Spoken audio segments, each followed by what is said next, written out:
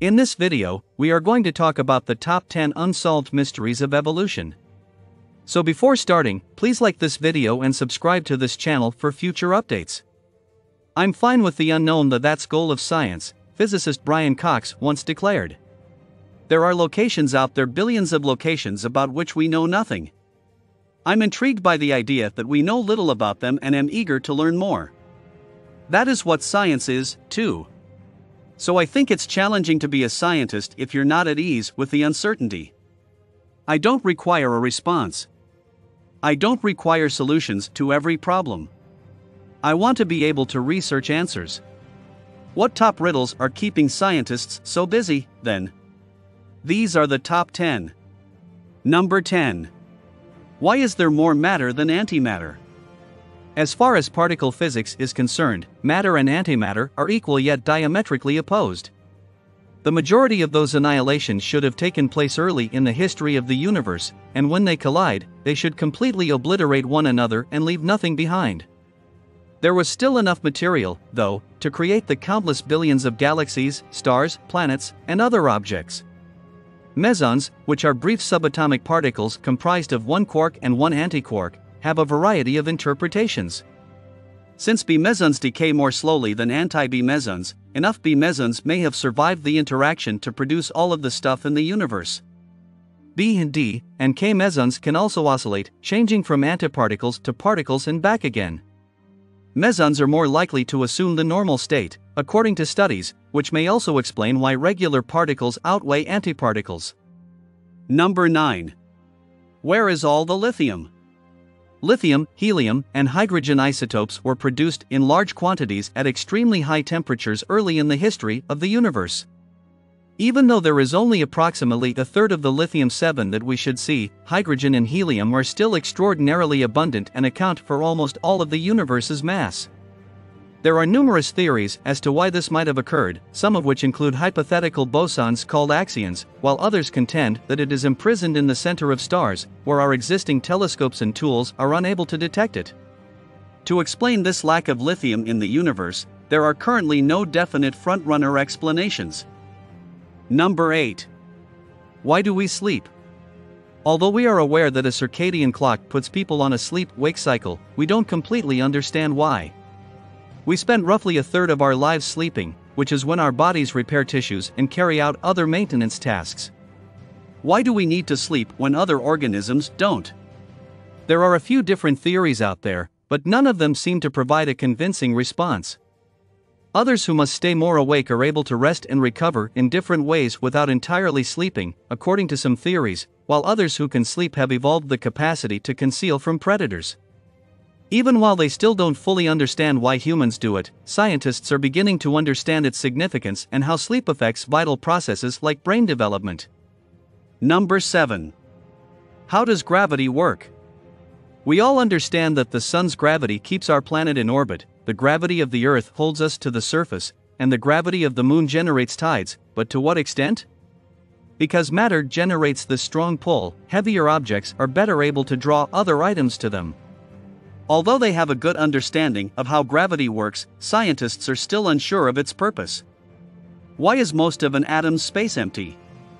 Why is gravity not the same as the force that holds atoms together? Is gravity a particle in reality? These are questions that, as far as we currently understand physics, we simply cannot answer. Number 6. Where is everyone? The sole indication of life anywhere is right here on Earth, 92 billion light-years across and comprised of billions of galaxies, stars, and planets. Given the statistically improbable low likelihood that we are the only organisms in the universe, why the hell haven't we made contact with anyone else yet?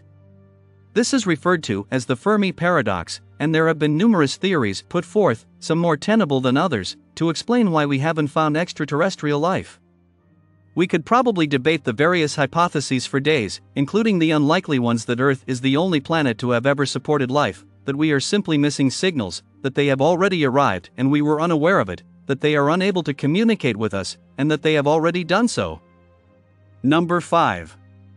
What is dark matter made of? Dark matter makes up about 80% of the universe's mass. Since dark matter doesn't emit any light, it is a really strange substance. There is no concrete proof of its existence, despite the fact that it was initially theorized over 60 years ago. Many researchers think that dark matter is made up of weakly interacting massive particles, WIMPs, which may be up to 100 times more massive than a proton but don't easily interact with the baryonic matter that our detectors were made to detect. Axions, neutralinos, and photons are other contenders for the components of dark matter. Number 4. How did life begin? Where did life on Earth come from? How did it take place? According to proponents of the primordial soup hypothesis, life eventually developed from increasingly complex molecules that formed on a nutrient-rich early Earth. This might have happened in clay, under ice, or in the deep ocean vents. The significance of volcanic activity or the presence of lightning for the spawn of life varies according to different hypotheses. Although DNA currently serves as the primary framework for life on Earth, RNA may have predominated the earliest life forms.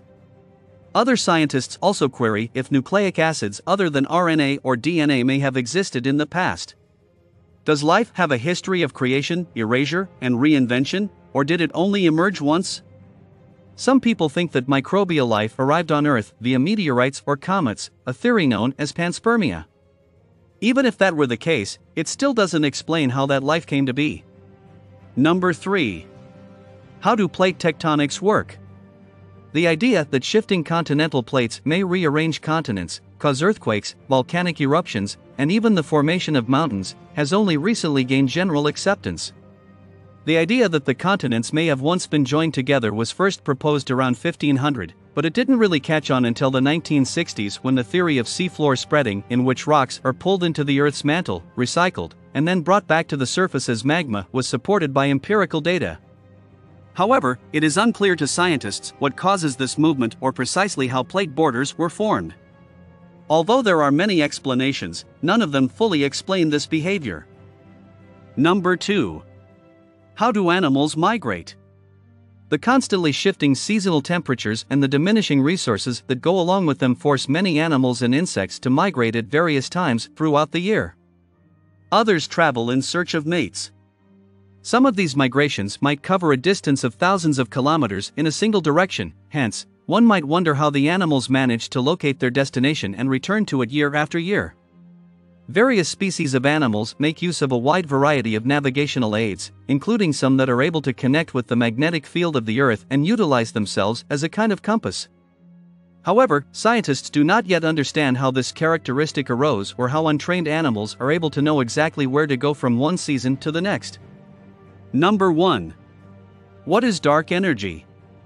It's possible that of all the big questions that science can answer, the one about dark energy is the most puzzling. Dark energy is a hypothetical kind of energy that is believed to make up around 70% of all content in the universe.